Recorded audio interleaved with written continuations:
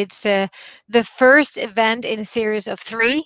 We are, of course, much delighted to welcome everyone here. I would like to kind of just give you a short intro on who Digital Europe is and what lies behind this idea to really revive the relationship between EU and US on the technology agenda.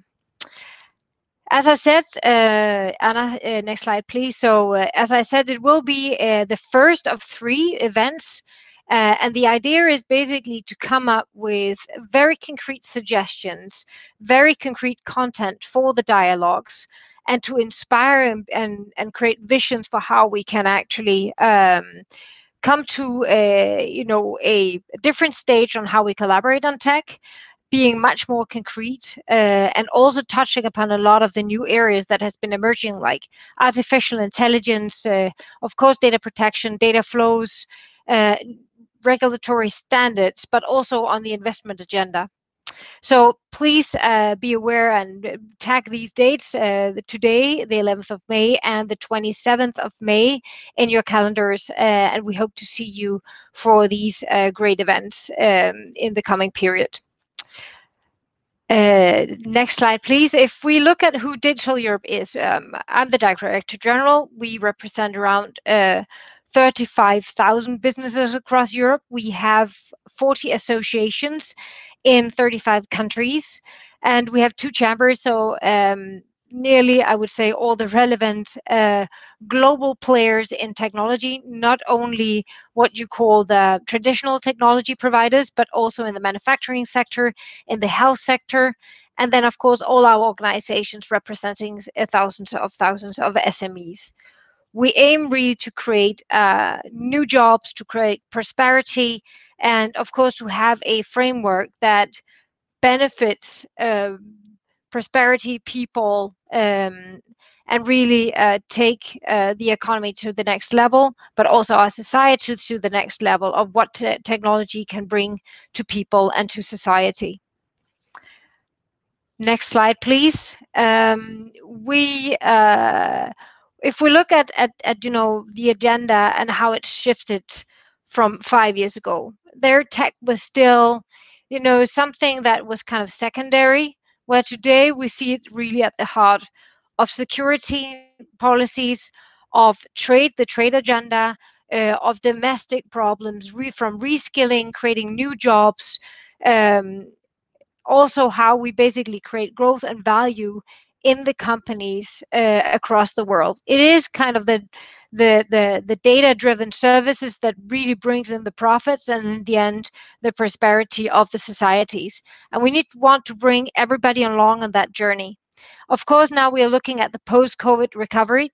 We have a recovery fund of 150 billion euros in Europe and 1.9 trillion in the US.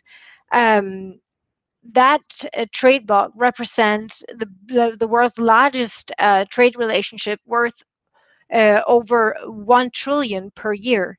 So how do we make sure that the new value creation both brings along the domestic agenda, making people enter the digital era with new jobs, with new skills, understanding of their digital rights and the standard that we need to apply to, and that we have a trade framework that basically brings in the growth to both, of course, the EU and US, and we do that in a way that where we have a seamless framework.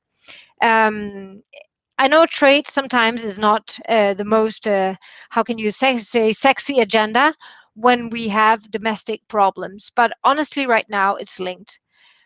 To have digital companies, you need scale. If you need scale, you also need clear guidelines and rules across borders, and of course, common data rules, common data flows to enable the real value to flourish.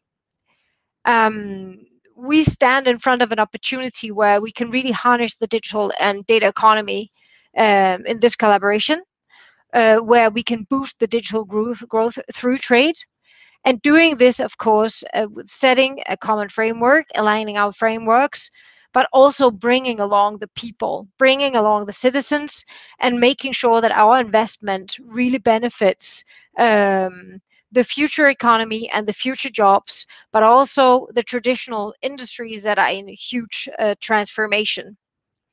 So we know today that 90% of the EU companies, they transfer data outside EU, and that US is the #1 destination.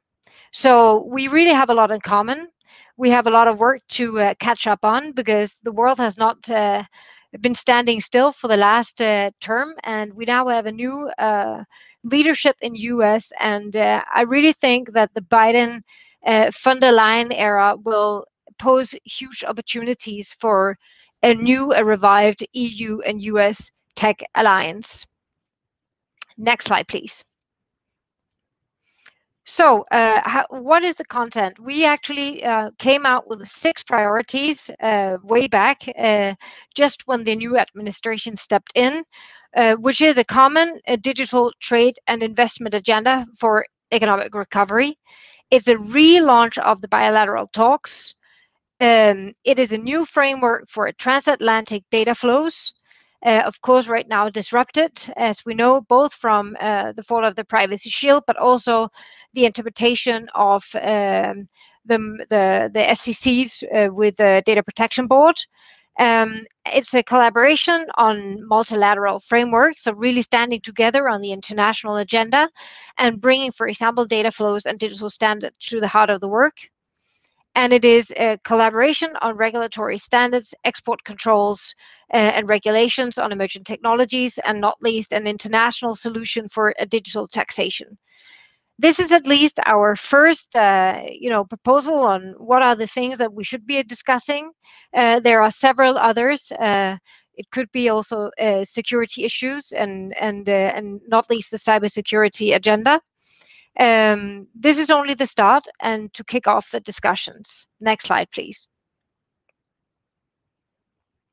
So today we will look at 3 questions. So what are the top priorities for a transatlantic cooperation? How can we leverage industry expertise? Today we know that most of the technology innovation happens in private sector, and therefore the private and public sector collaboration is much more important than ever. What are the topics that should be addressed, for example, in a Trade and Technology Council between the US and EU?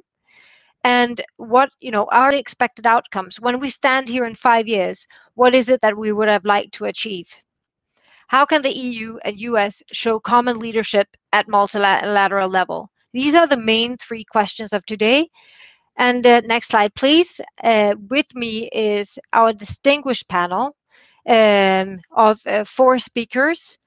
And as you see here, we have Bernd Lange from the European Parliament. You are also the chair of the ITRA committee.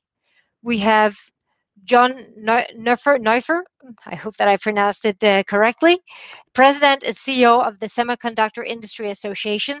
Pastora, Valero, who is also part of the Digital Europe board and has 25 years of experience in working with regulations between EU and US, working at Cisco. And of course, Wolfgang Weber, who is the CEO of ZVEI, representing thousands of German companies in the tech sector.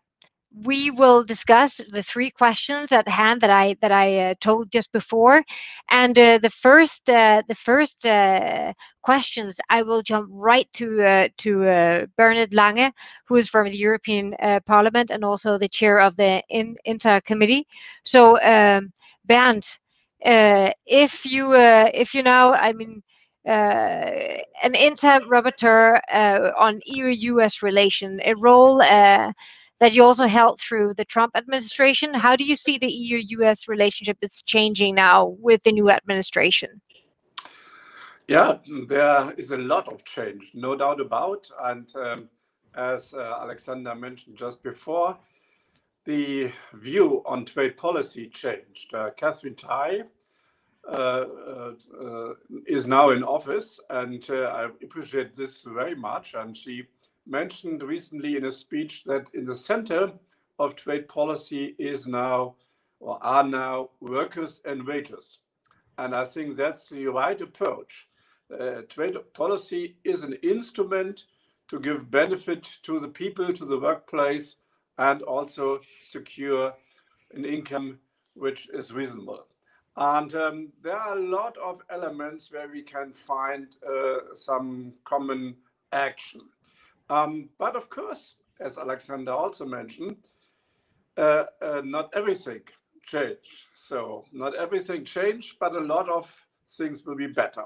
So we will have some trade irritants still in the air. So the question of Airbus, Boeing is there. And most important, steel tariffs imposed by President Trump in 2018, which will have an automatic escalation step beginning at the 1st of June. In our countermeasures, we have said if there's no solution until the 1st of June 2021, then we will double our retaliation measures. So there is a need to discuss this quite quickly.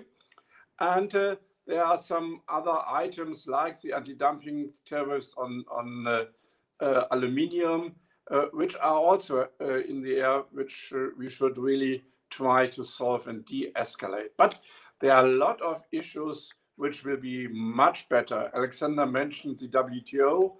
I really appreciate that the United States supports the nomination and the appointment of the new Director General, that we are now back on track discussing the reform of the multilateral trading system, that we have some common points on the agenda on fisheries, on trade and health, on e-commerce and digital trade, really important.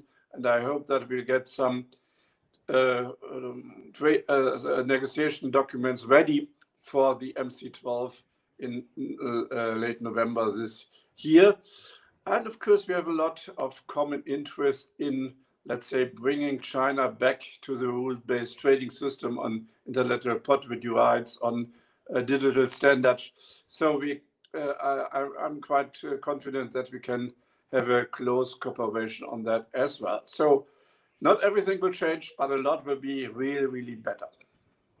Thank you so much. Then turning to you, John.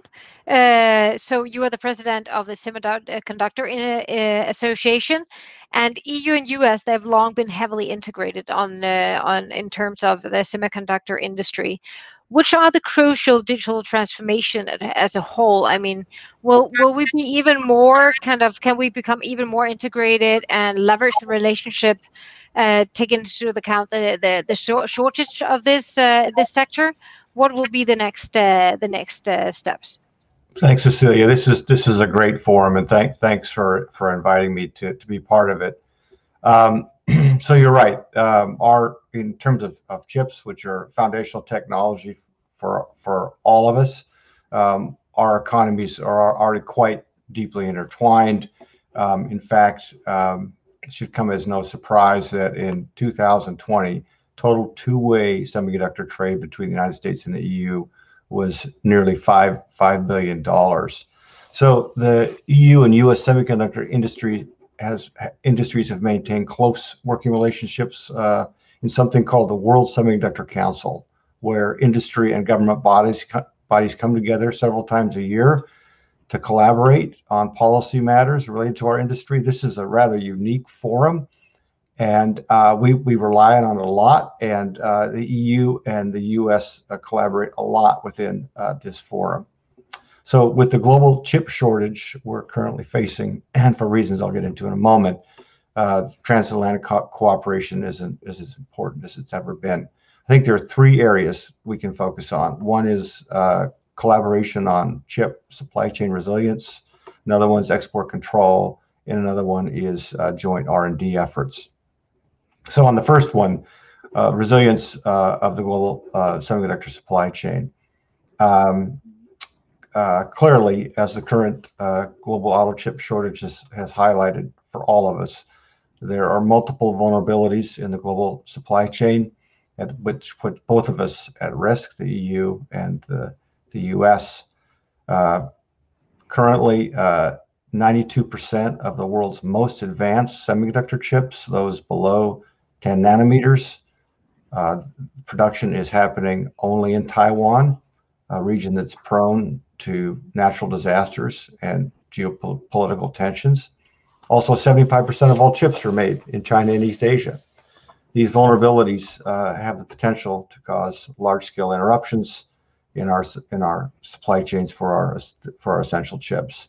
So we have an opportunity to work together through existing multilateral and plurilateral forums such as the WSC, which I just mentioned, the WTO, the OECD, and the Wassenaar Agreement.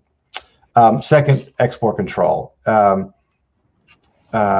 It's important that we act in concert. Multilateral export controls are absolutely essential. We're a global industry. When it comes to export control, we need global solutions for them to work. Therefore, we need to encourage the US and EU to strengthen existing multilateral institutions such as the Wassenaar Agreement. Frankly, where necessary, we need to come up with some plurilateral approaches to tackle this problem if we're going to have effective and narrowly focused export controls on technologies. And then third, it's becoming increasingly expensive and complex to build the cutting-edge semiconductors. R&D is critical in this sector. There's a lot of room for collaboration between the US and EU. Indeed, there's already a lot been going on. There's international research organizations such as IMEC in Belgium, the Semiconductor Research Corporation in North Carolina, and CEA-Leti in Grenoble. So we already do a fair amount of collaboration, international collaboration in these organizations, but we need to do more and consortium-based pre-competitive research programs and explore opportunities for greater collaboration in this area. Thanks. Thank you so much, John. And I think what you state is just in line also with the new EU investment policy and exactly looking at investing in this area also. Thank you so much. And then turning to you, Pastora. So industry has really, I think, played a big role in this period of the last administration to kind of bridge the gap between EU and US. Looking at this new Trade Technology Council, what would be the areas that we should put in there, in scope, and what would be the role? How can we facilitate from industry point of view this new revived relationship? Yeah, thank you, Cecilia. It's a pleasure to be part of this conversation. As both you and Alexandra have mentioned, I think there is a clear momentum for a renewed transatlantic relationship, and particularly in the digital space. And if we think about the pandemic and how that has really accelerated digitization of the transatlantic economy and frankly of the global economy, and that everything, healthcare, education, that can be delivered digitally has been delivered digitally. And that has changed also the nature of trade. So I think from Cisco perspective and from Digital Europe perspective, as you said, Cecilia, we've been very supportive of finding a way to revive this dialogue and mutual cooperation on trade and technology and digital matters. Now, the Trade and Technology Council, it's an idea that we fully support, whether it's that form of dialogue or we find another form of dialogue. I think the key here is to sit down and to cooperate on all of these matters. And so just like maybe a few thoughts on some of the areas of cooperation. Data flows, absolutely key and core. I know we're going to have another event deep diving a bit on data flows, but I really want to highlight how critically important it is for the economic growth. Today, global data flows contribute more to global growth than global trade in goods. Our SMEs, and I'm sure that our speaker from the SME Association will talk about it, depend on data flows to grow. And as industry, of course, we are concerned about the uncertainty created by the Schrems II. And we are really very encouraged by the fact that, the US administration and the EU are really trying to implement a new agreement to guarantee, stronger privacy protection and restore certainty for business. So I'm gonna just leave it there, but I think it's important in that if we store this Trade and Technology Council, this could be also an opportunity for the EU and the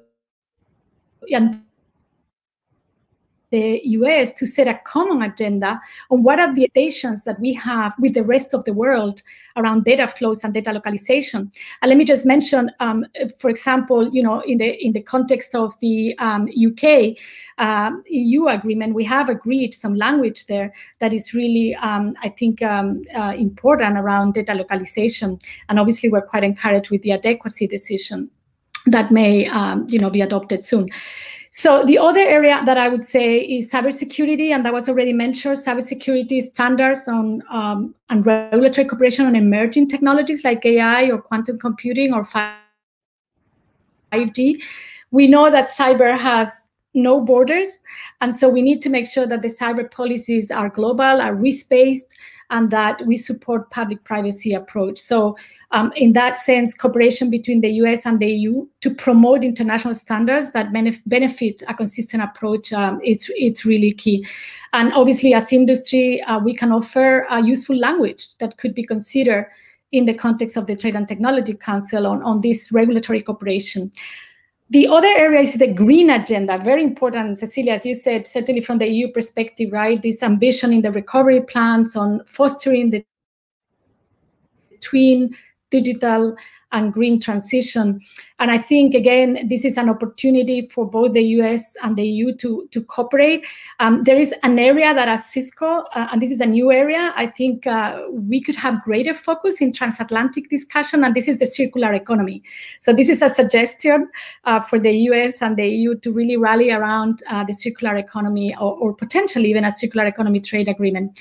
So just to conclude, I think, if we cooperate, whether it's in the Trade and Technology Council or on another fora, I think it's important that we avoid it becoming a talking show, right? So we really focus, we are nimble, and we don't duplicate efforts that are happening in all the fora. But at the same time, there may be opportunities for this new dialogue to give a political impetus on issues that are, what Alexandra said, trade irritants, like the digital services tax. So the last message from Digital Europe would be to please involve us if we set up this dialogue in this conversation as industry. We want to offer our expertise around technologies, and we want to, support and advance and help all of these discussions on complex issues, whether it's climate, cyber, data flows, or privacy. So with that, Cecilia, thank you, and back to you. No, thank you so much, Pastora, and thank you for the very concrete suggestions. And I think you're totally right. I mean, the success will really depend on our ability to be very concrete. Like you said, there is language in the EU-UK agreement. Let's look at what it is, and can it actually be a part of the solution of what we are looking for?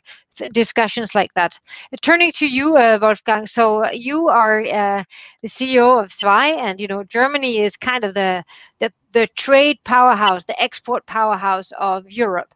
Still, we see a lot of SMEs who are struggling to really become a part of this global market thought. We know that we have 90% of them actually transferring data, but how do we get them into really leveraging trade across border? And how do you think we can work together with US to leverage more SMEs to trade across border? Yeah, thanks, Cecilia. Let me first take perhaps one point up that Alexandra raised, and to explain where the benefits of trade are also to the broader public. And I think this is really, of course, a lesson learned from TTIP and many other negotiations that we also as industry people should always talk about that. And just one figure that links also us with John and his association, because we also represent the semiconductor industry on this side of the Atlantic. That is, if we had the semiconductor industry split up and each of the regions would like to be autonomous, then there would be a need for $1 trillion upfront investment to make that happen.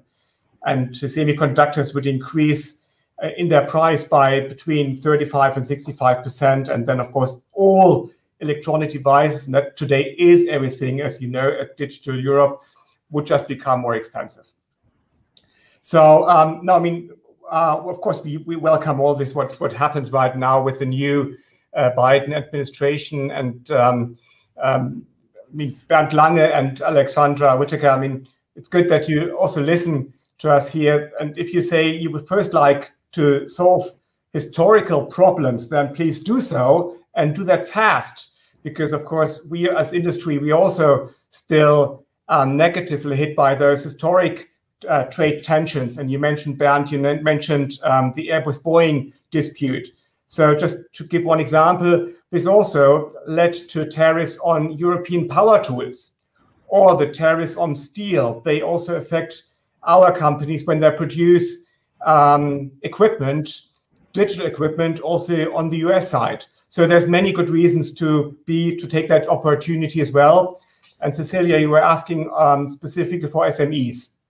So in our industry, usually our products need to be under some mandatory technical test in the US. And that, of course, is an additional threshold to enter the US market, while US companies follow the same rules in Europe, which is that it's enough to have a self-assessment on the conformity with local regulations. So we would also welcome if those new negotiations help to lower the barrier to those test situation on the US side. It would benefit both, actually also US companies, but certainly also European companies. And so that would be something that would specifically help SMEs, because they, of course, have even more problems in addressing these mandatory tests than the big corporations have. And on the other opportunities that are there now as well, of course, on the whole new tech alliance that you make up, Cecilia and Pastora. So we welcome this a lot. And Pastora, you were talking about the free flow of data. And of course, this is key. We are the ones that drive this whole industry 4.0 approach when we link the shop floor with the office floor. And that is something that where we can really bring it together, European strengths with American, with US strengths. And that is would create value for everyone involved. And therefore, I think we also in Europe need to learn more that while maybe that most of the data are on US located hyperscalers, of course, we also profit a lot when these data flow back, and when we can make use of them when we apply them in to train our AI algorithms, when we want to be better in predictive maintenance in our products that we then again can supply to the world. So there's much value in having free flow of data, irrespective of where the data themselves are stored. Thank you so much for your insight. Also, from an industry perspective, have you said, please solve the past quickly so we don't disrupt the future, please.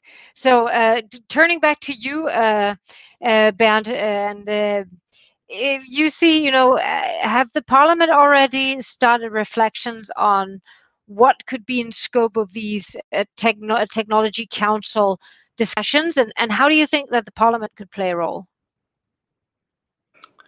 Yeah, thanks a lot, Cecilia. Of course, just today, a few minutes ago, we had our US monitoring group where we discussed exactly the question of the Tech and Innovation Council. And I guess it's important to have a thought about the perspective of such a council.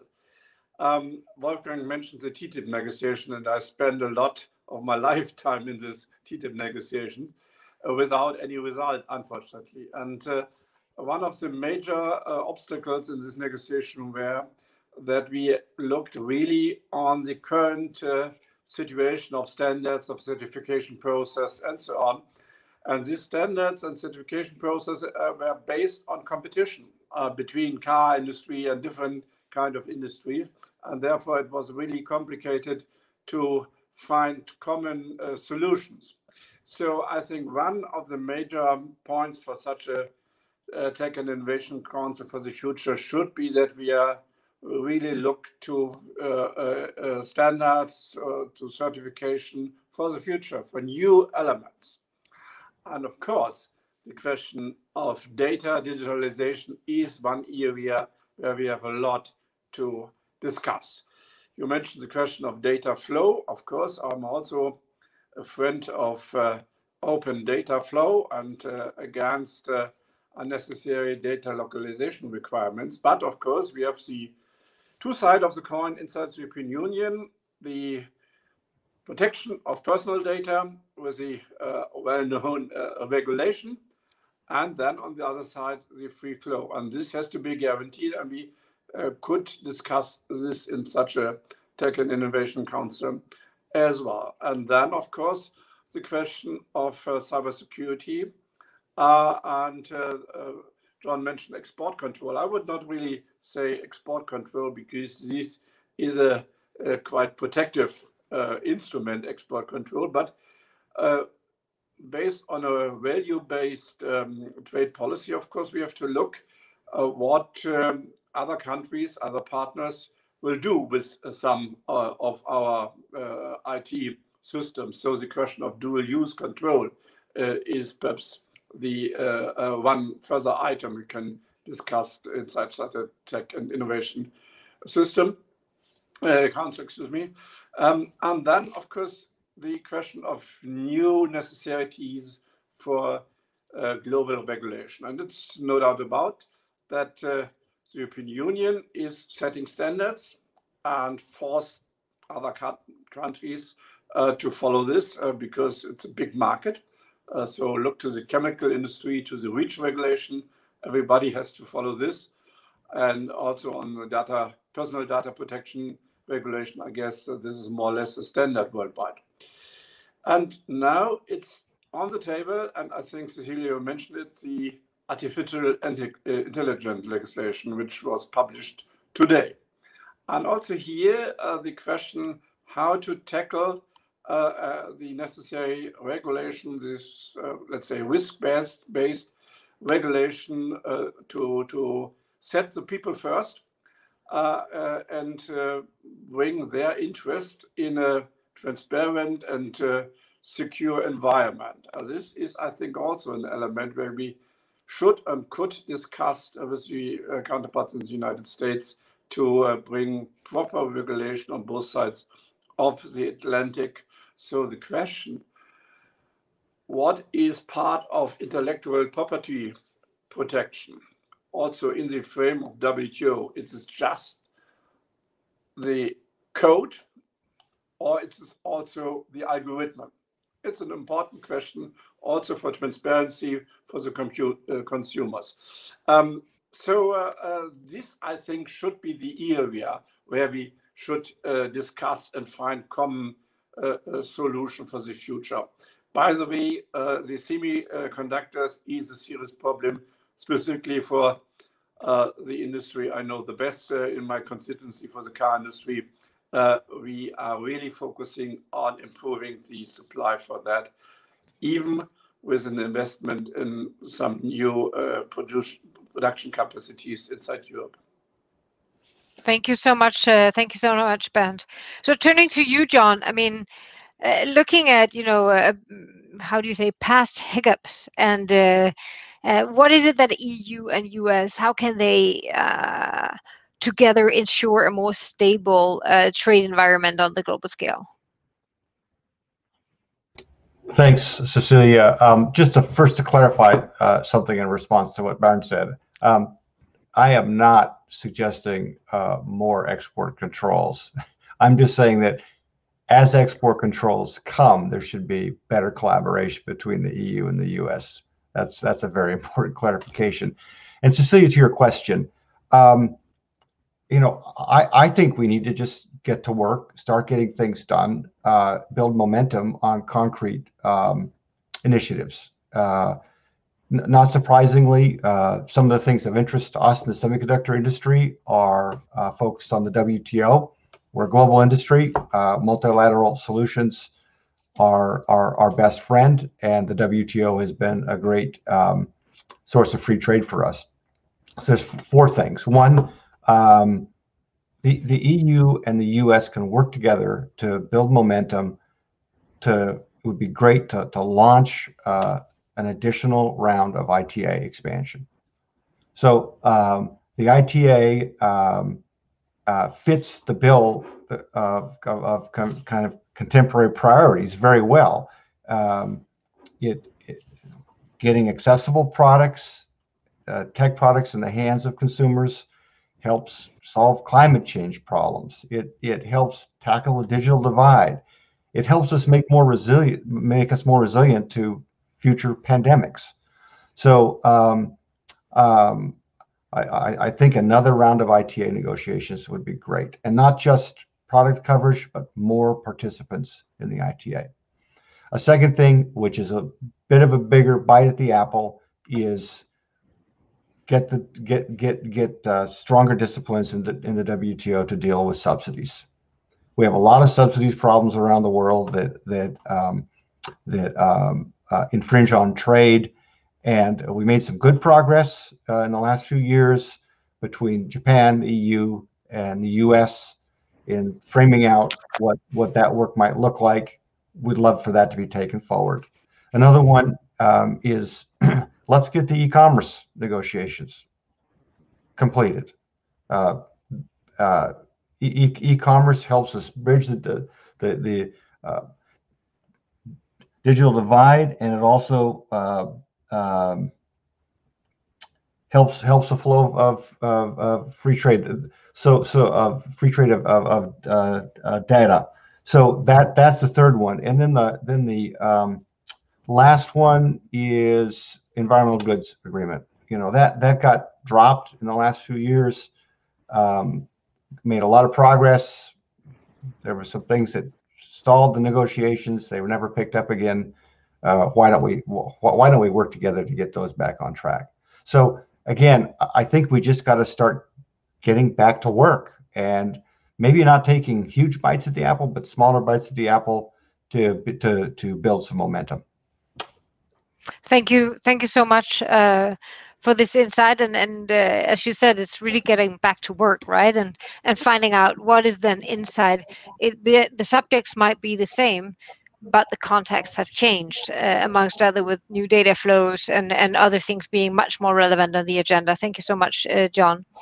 And now, turning to you, Pastora. So how can we reinforce our kind of recovery efforts on both sides and contribute really to the digital recovery on global scale? Right.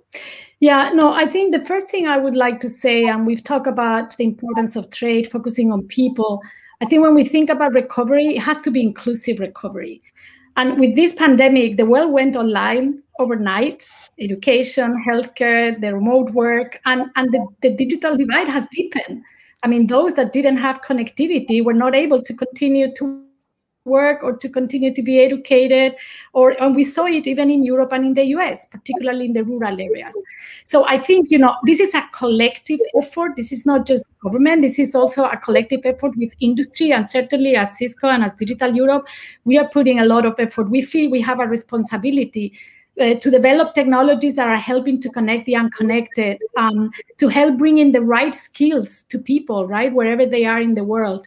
And there is, you know, a lot more than we can do together. And I'm actually quite excited about, you know, the opportunity with these unprecedented recovery plans that we have both in the US and the EU to really work on this inclusive recovery. The other point I wanted to make, and this is a little bit tied to a question I saw in the chat about, you know, how do we match the, you know, the trade initiatives with the move towards more economic nationalism? And I think, you know, one thing I would say is that this is really not the time where we should be erecting barriers. Absolutely not. I mean, this is really the time where we have to be open and we have to cooperate, and that companies that are operating on fair and market-based terms can contribute to recovery on both sides of the Atlantic. And so while we fully support, obviously, you know, digital sovereignty, strategic autonomy initiatives that are aimed to build capacity, and we think that's absolutely legitimate, I think we have to make sure that we do this hand in hand with openness and with cooperation.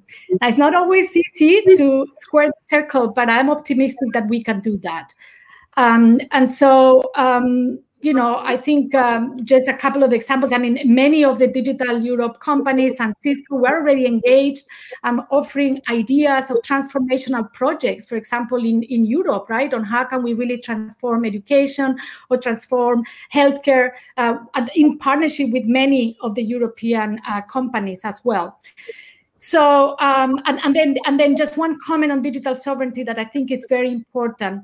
I think as we look at the strategic research in emerging technologies, let's also do this in partnership, whether it's AI or quantum computing, right? Because we're going to be stronger if we work together. And again, rather than erecting barriers. And the final point, just a comment on international space. We already, the US speak with one voice, the world listens, right? I mean, the ITA is a great example. So again, let's continue working together on many of the global pressing issues, whether it's global, you know, WTO reform, whether it's potentially, you know, the next steps for ITA or the WTO e-commerce, just to name a few. And certainly as industry, we will do our part and stand ready to cooperate. Thank you so much, Pastora, and thank you for also leading the attention to some of the work that we have done. Very concrete work in the recovery phase, you know, offering both services, but also really inspiring for what are the digital investments that really needs to be done to recover the economy in the digital space. So turning to you again, Wolfgang. So, why is digitalization and especially the manufacturing industry key for a better EU-US collaboration? Well, we drive the technologies that we discussed about over the last 30, 45 minutes. And I think it was just Pastora talked about the post-pandemic situation where on both sides of the Atlantic, there will be major investments in the infrastructure. And then, of course, that should be all investments into the right new infrastructure. So this will be a lot about, so that's how we put this, it will be a lot about electrification and digitalization, because these are the key drivers to meet the objectives of all of us. Climate protection, more welfare and circular economy, environmental protection, and so on. So this is driven by, in the end, by digitalized industry solutions. And the huge one will be now. If you think about electric vehicles, the charging infrastructure that will be now rolled out on both sides. Again, much with all the electricity and semiconductors around it. So this is where industry plays a key role, and therefore can only welcome what I heard from in particular, if I just may again say Bernd Lange from Bernd and Alexandra to be very open on this. Maybe if you just allow Cecilia on this one word on this sovereignty. So this term has come up because of the real situation and developments over the last 5 years. We all know that. Maybe this is a bit the elephant in the room. So it is right that each region looks what are the chips that we can bring in when we trade. And so I think this is not to the does not need to be to the negative of any of us, but that really helps to have specialization on different parts of the world. And I think that is very smart. So, and therefore I can also only welcome what Bernd said about the programs that Europe are just designing also for semiconductors here. And in the end, of course, it needs to be one solution that works together with what happens in the US with the current Biden programs that are being rolled out right now as well, and many other parts of the world. So, but in the end, I think we all agree here, there's so much opportunity if we really work together.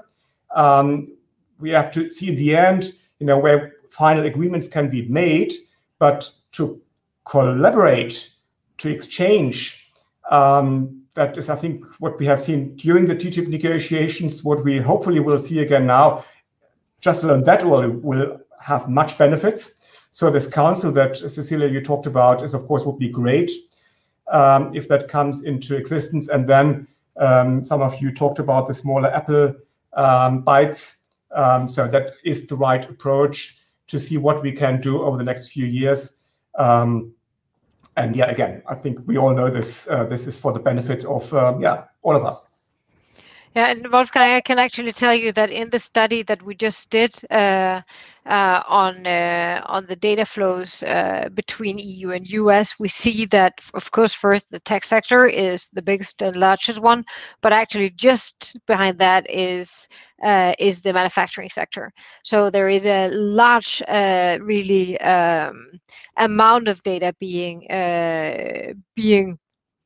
brought across borders, and a huge need to basically have a collaboration on exactly the manufacturing sector.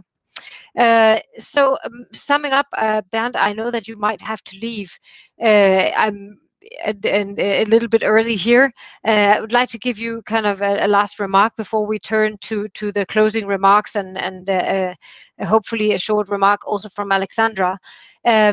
Listening now to this panel, as a policymaker, what do you think would be the most the next step that we should take as an industry? What would you like to see from us?